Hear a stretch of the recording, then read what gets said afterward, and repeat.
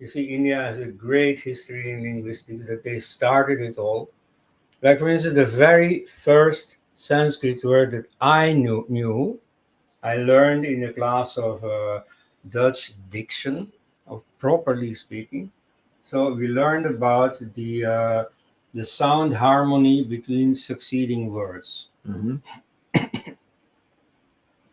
Like, for instance, we learned that in standard Dutch, you say dat ding, which means that thing, okay? Dat ding, which means that the first word adapts to the second word. Dat ding becomes dat ding, voiced. Whereas in the Flemish dialects, you get the opposite combination, dat ding. So the dat retains its unvoiced characteristic, and the second word adapts, becomes unvoiced, whereas the consonant is originally voiced.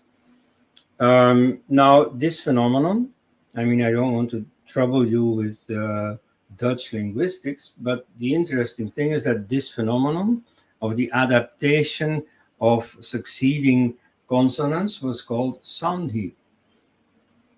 So the euphonic word link, which is so important in Sanskrit, and which is described in detail by Panini and the other grammarians, when they saw the linguists in the 19th century saw this, they said, oh, but this is very relevant.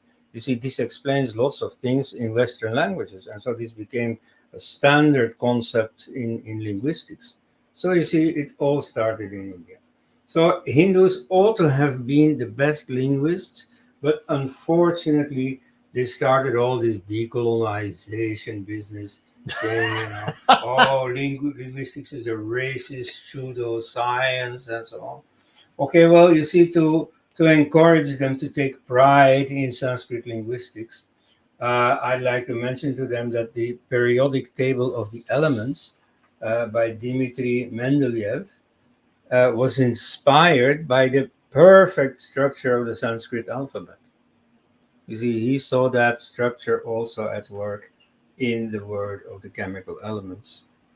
Shrikant sir, actually, I have a question for you over here. As Dr. Elst has mentioned this, there is a lot of lambasting of linguistics inside the Hindu circles by calling it racist, pseudoscience, and people who promote it are called many things, which unfortunately includes you also by a certain section. So how do we convince them that everything is not a Western construct, and even if it is a Western construct, if it makes sense, it makes sense? Now, this is something, I gave the example of asmi, asi, asti, which becomes esmi, esi, esti in Russian. And this is so simple and direct that anyone should understand that such words are not borrowed, that they have to show relationship. But they refuse to accept it.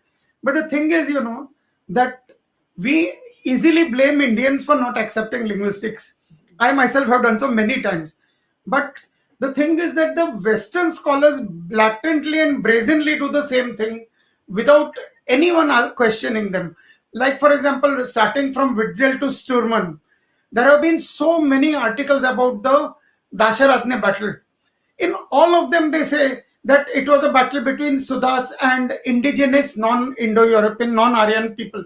And yet, all the names of his enemies are either the names of Iranian groups on the Western front, or on the Eastern front, they are names of, Matsyas and means typical Sanskrit names. Not a single one of them is a non-Indo-European name. Yet none of them feels any compunction in treating this battle, which has nothing non-Indo-European in it, as a battle between Indo-European and non-Indo-European. All of them do it, and they continue to do it. No one asks them, how do you say that when not one of the enemies has a non-Indo-European name? No linguistic connection is there between Indo-European and non-Indo-European in this battle. So they do it brazenly and blatantly. They pretend that they are actually addressing a linguistic issue, but they blatantly and completely ignore linguistics when it is convenient to them. So, it is something that Indians should, as it is given here, Hindus ought to have been the best linguists. Unfortunately, Hindus think it is take pride in rejecting things claiming that they are Western. Means I find it very funny that, you know, people who study in English, write in English, use the latest modern gadgets, and then when you use a scientific principle, they claim it is a Western one, like linguistics, and we should not use it. It's a, I mean, it's inexplicable.